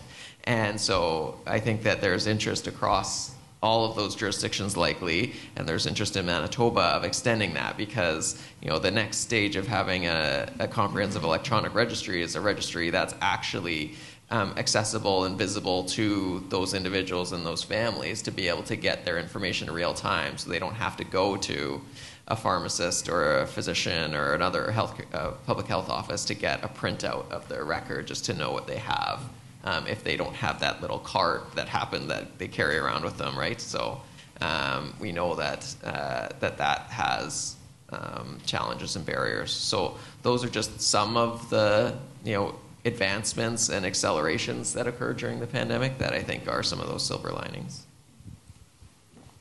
Thank you so much. And I'm hearing a lot of discussion about an immunization registry. And I think we all recognize the value of that. There's been a couple of questions coming in from Slido specifically for BC about one central repository for immunizations or EMRs. As you mentioned, Monika, there's a variety. And I think as well, the piece about access that Shannon, you spoke to as well, I'm wondering, even the access to a record, right? That's part of it, so it's not fully put on the family, right? So yeah, really interesting. I guess you also mentioned about a national registry. Does anyone have any comments about that, or where we could go? I can mention that, let me think, Jill Redick and I have participated in 2 calls now of a committee that's being co-chaired by the federal government and the chief provincial health officer in Ontario, Karen Moore. I think Bonnie was going to be the co-chair, but it's overarching. And I can't exactly remember what it's called, but it is a federal, provincial, territorial data exchange around immunization records. We've had 2 calls. I'm going to suspend my optimism about it. Just, I don't mean to be pessimistic. The first call, I think we had an opportunity to sort of put our wish list on the table and to say, it's supposed to last 2 years, this committee, and I said, if at the end of 2 years we don't have something up and running, then we will have failed. because I don't just want to go to a bunch of teleconferences for 2 years. And I've also said I really want to exchange records with Alberta and Ontario, because that is where our biggest mobility is in this province. So if we need to get pilot projects off the ground, let's get going. Like, let's do it now, because they have registries, and that's our biggest bang. And on the second call, it became apparent that the feds want the data, and so that's where I'm suspending my optimism on this, because it's always been very clear, and I was a participant in this. There's a consensus statement published in the Canada Communicable Disease Report back in 95 or 96 on immunization registries. And the wish that was very clearly stated, and this is going back a long time now, was exchange, interprovincial, interjurisdictional exchange of immunization records, but not a national immunization registry. And so I think that principle needs to be embedded.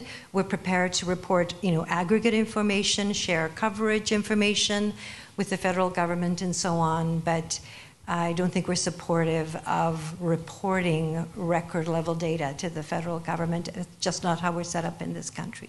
So we'll see where that goes, but I'm hopeful. I am hopeful, and I'm hoping that the provincial co-chair will be able to rein in the objectives for it. Thanks, Monika. I think we'll shift the theme of the question just slightly for our last 10 minutes. So what are the predictions and plans for the future of immunization in your province territory, considering potential changes or challenges, such as vaccine hesitancy, misinformation, disinformation, and the need for sustained preparedness in the post-pandemic era? So just open the floor to anyone who has any comments on that. This is a prediction? Like, what are the changes? Or plans. Get your crystal ball out. Issues. Yeah.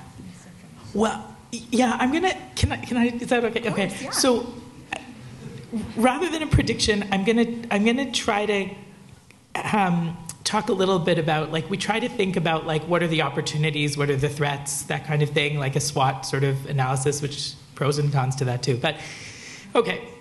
Here are a few of the threats that I see kind of happening that we really need to figure out how we do these things. One is with interprovincial and interterritorial differences in how vaccines are made eligible and why and when and whatever, it would be nice to kind of standardize some approach to that. It doesn't have to be exactly the same, but we should understand if there are meaningful differences, why are they occurring among provinces and territories, right?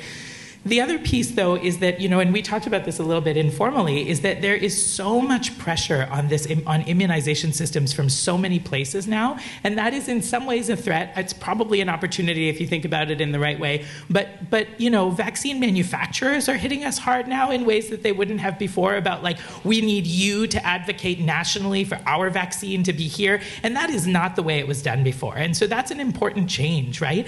The other important changes are, people saying, I want this vaccine and therefore I should have it, as opposed to, well, at a system level, is it, what are the different trade-offs of offering this vaccine to this age group versus a different vaccine, right? And those decisions used to be made kind of through a process, and there are processes for them, but because COVID kind of turned a lot of those processes around, we're having trouble going back to them. And we don't have to go back all the way, right? The silver lining is take some of the lessons and do it better or differently, but there has to be a process. Right? So I would say that that's an opportunity and a threat, is that the shifting landscape means we have to shift the way we make decisions in our programs, but we also have to, like, have processes for those decision-making, like, things, so that they're not just ad hoc or, well, somebody called someone and they want RSV, so we're just going to do it. right? Like these are the kinds of things we have to go back to, like programmatic decision making, like processes for decision making. And the things that I think are great from COVID that we learned is we even if our systems don't talk to each other that well, like we actually do. So we did a lot of reach outs. There were lots of engagements, lots of relational, things that have been built that were kind of in a way to overcome the fact that our systems don't talk to each other. And we now have an opportunity to do both, to talk to each other and build relationships, and also to build systems that talk to each other.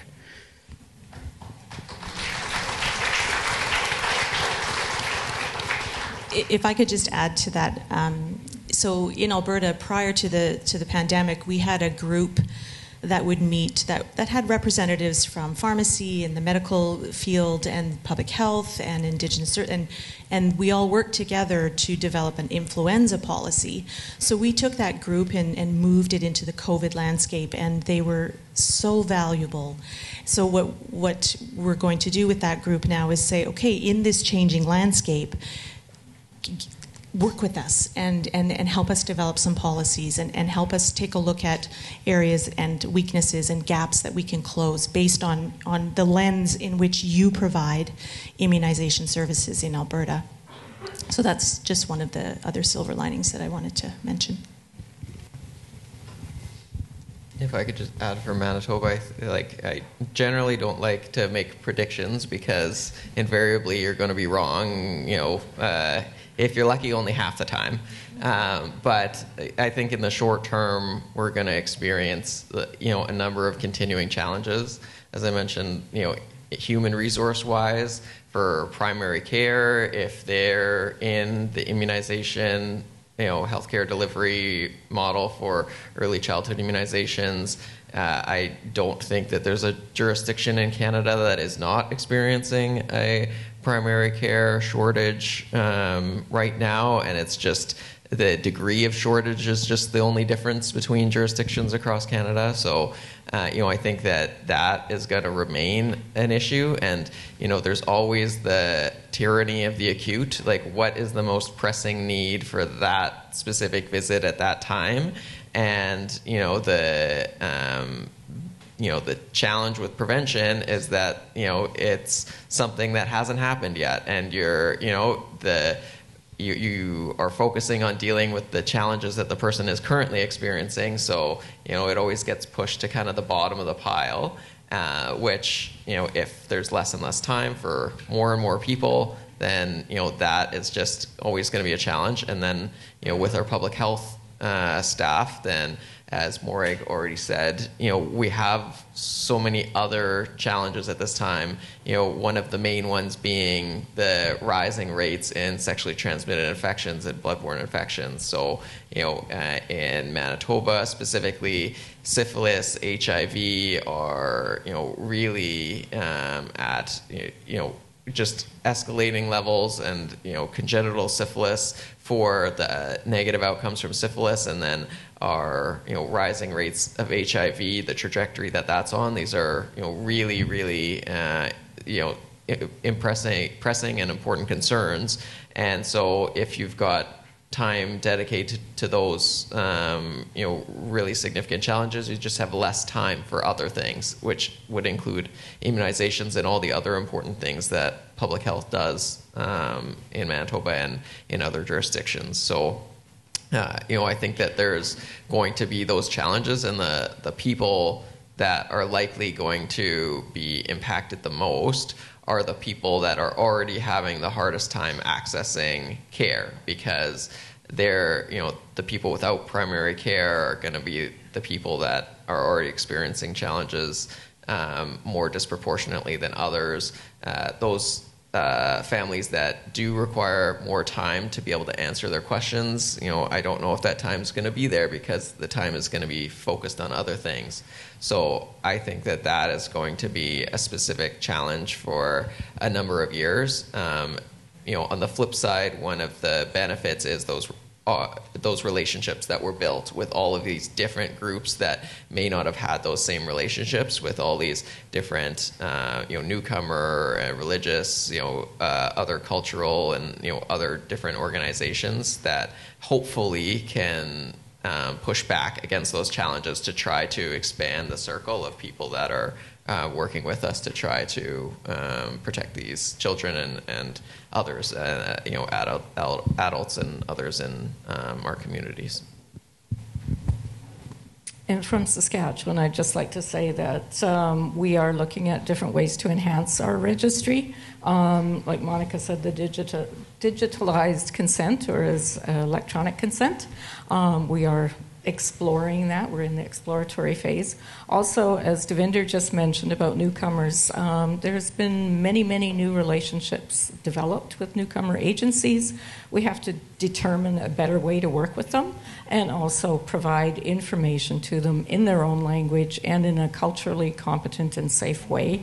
Our First Nations communities, there's been a lot of work done. We have Northern Intertribal Health Authority, who is translating a lot of the information into Cree and Dene so that they can reach those people. They work with communities very closely, and a lot of their work that they're doing to increase immunization rates are at the community level, and the community is very involved in these initiatives, which makes a big difference.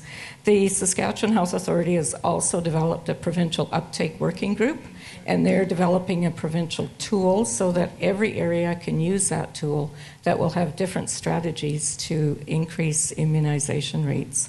So there is a lot of work out there, and I'm really proud to say that Saskatchewan is pushing forward on this, and I know it's really difficult because of the capacity issues, but they are doing their very, very best. Thanks. Thank you so much.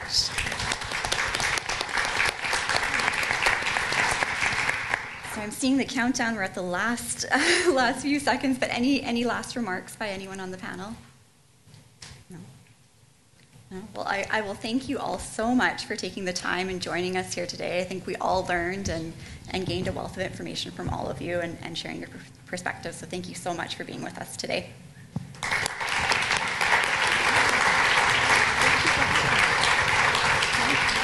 Great, so thanks everyone. So we just have a few more short presentations before we take a break. So I'm going to welcome our three poster presenters to the stage. So first we're going to start with Granger to share his poster.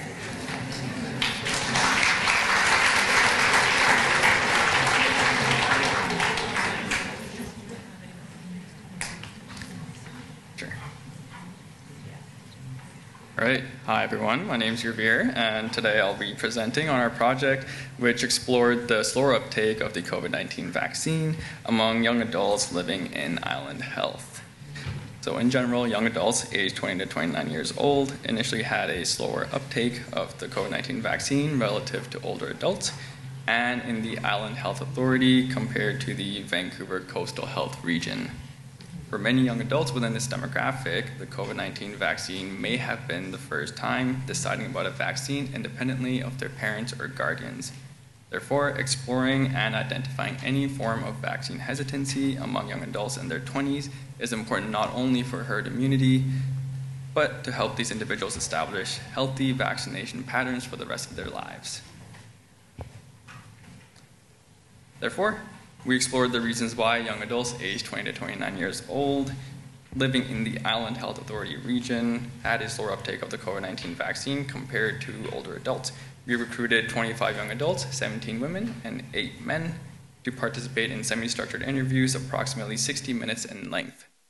These 25 key informant interviews were subsequently analyzed using thematic analysis, which generally consisted of iteratively identifying, redefining, and summarizing results into themes as they related to the study objective.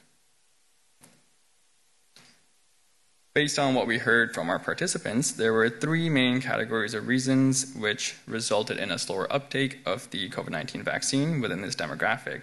These were as follows. 1, there being a general view that the perceived risks of COVID-19 did not justify the efforts needed to go and get the vaccine. Number 2, there being a lack of trust in the vaccine due to general fear, as well as general safety and perceived lack of vaccine effectiveness. And lastly, there being a lack of urgency due to feeling burnt out or exhausted by the COVID-19 pandemic. In general, Participants stressed the importance of improving vaccine communication targeting the young adult population. Participants underlined the importance of improving the content of vaccine messaging by ensuring the content of messaging attracts and keeps their readers' attention, such as by debunking common misconceptions, as well as outlining incentives to get vaccinated or using celebrities or pop stars, famous individuals. They also suggested that the messaging is clear about the individual advantages and social responsibility of getting vaccinated, and the messaging provides a direct way to register for vaccination rather than requiring people to look it up. Our participants also stressed the need to use appropriate messengers of vaccine information, such as those who are deemed credible based on education and credentials, are relatable to the demographics, such as being of the same age, ethnicity, and gender, and those who have previous personal lived experience with COVID-19. Overall, the key takeaway of our project was that the decreased perceived risk of COVID-19, lack of trust, and lack of urgency contributed to a slower uptake of the COVID-19 vaccination among young adults aged 20 to 29 years old living in the Island Health region, and that tailoring vaccine information to young adult demographics and using trusted and relatable sources to deliver it may facilitate swifter uptake of future vaccinations. So that brings me to the end of my presentation. Thank you so much for listening.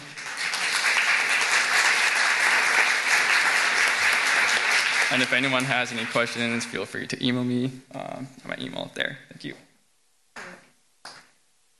Thank you, Granger. And I'll welcome Robin to the stage.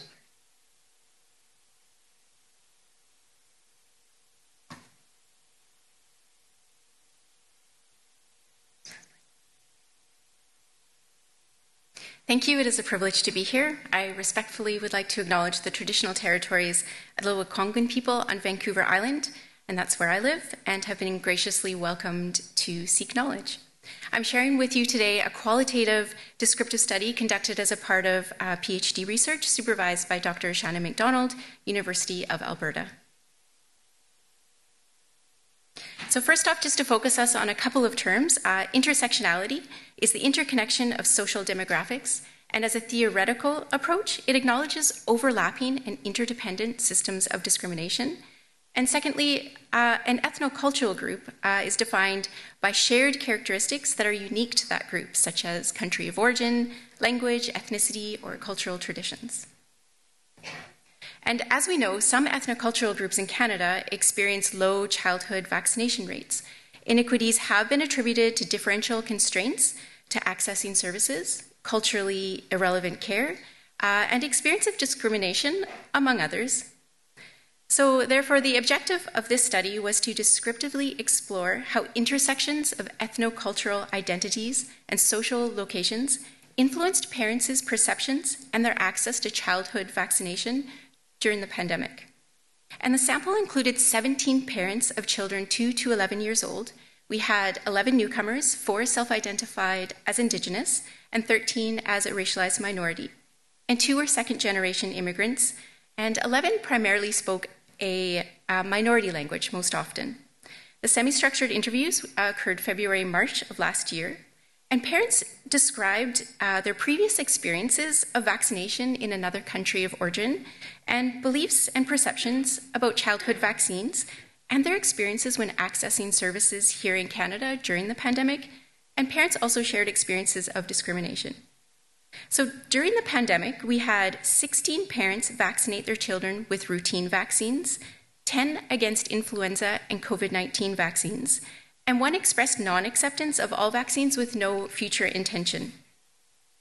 9 parents also had delays in vaccination due to the COVID-19 pandemic, and 3 parents shared experiences of discrimination when accessing health services. So 5 themes emerged through descriptive thematic analysis. And the first theme, newcomers really found vaccinations accessible in Canada, yet unfamiliarity with the processes created an uncertainty that did create significant barriers to access.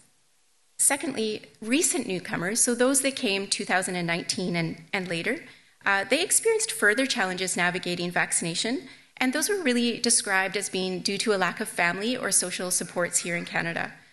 And the third theme, ethnocultural diversity, was described by parents as a protective factor against racialized discrimination in healthcare.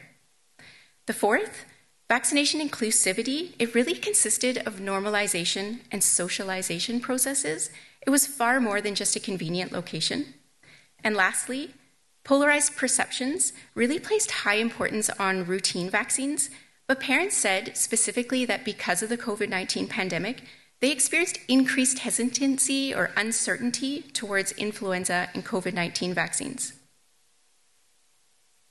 So the implication, public health messages are needed to address polarized perceptions towards different vaccines, inclusive vaccines for parents of diverse ethnocultural identities and social locations. It includes strength-based and culturally relevant approaches.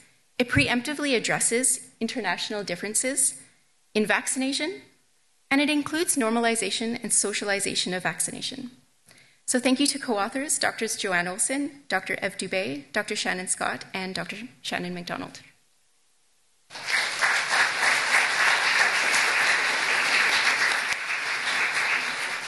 Thank you so much, Robin. And I'd like to introduce Ruth Nielsen.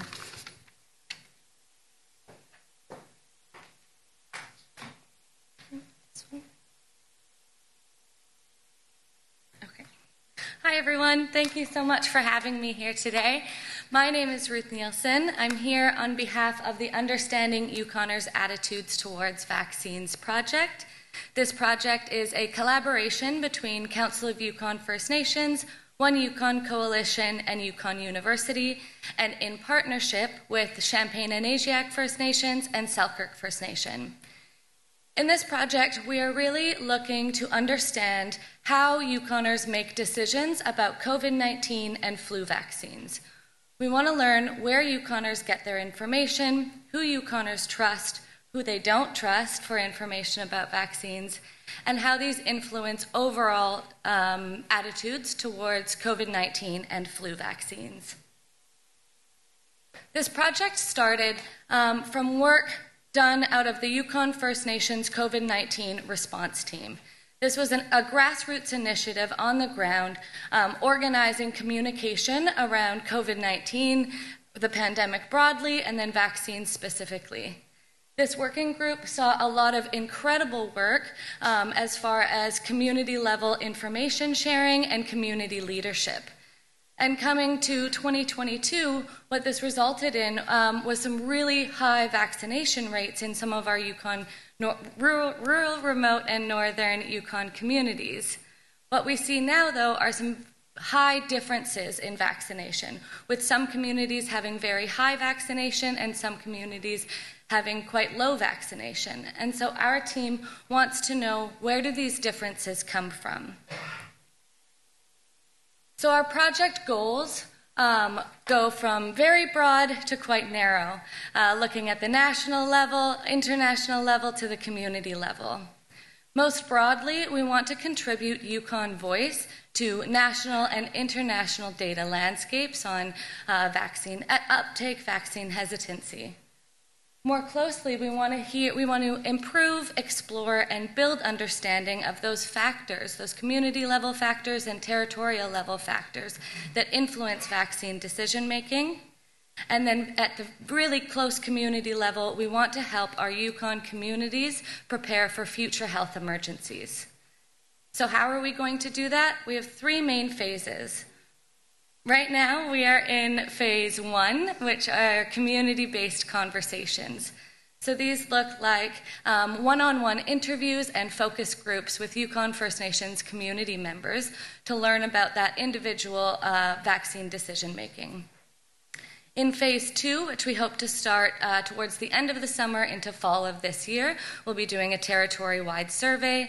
And then we're going to take the learning from both of those phases and work with our community partners to mobilize that knowledge into action and create community-led initiatives that support vaccine uptake. Finally, our project is really grounded in 4 main principles, and those are in collaboration, health equity, reconciliation, and data sovereignty. I know this is a bit of a busy slide. I'm not going to read it, but I do hope to see you at our poster presentation so I can go into each of these in more detail. And with that, I will say thank you.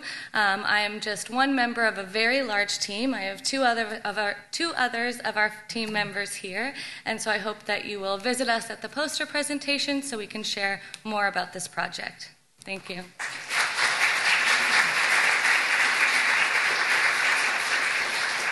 Thank you so much, Ruth, and thank you to the three of you for presenting your posters. And I do hope that everyone will take an opportunity to go see their posters and ask more questions.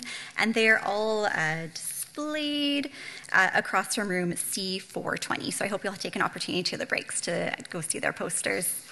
So we are about to break, but I do have some housekeeping pieces to mention to everyone. So you should have a color indicated on your badge for the sessions following the break. So for blue badges, please return here. For yellow badges, please meet in room C400, directly across from the registration table. And then for green badges, please gather in room C420, across from the poster displays. So there'll be some refreshments in the foyer, and yeah, please enjoy your break, and we'll see you back at 11.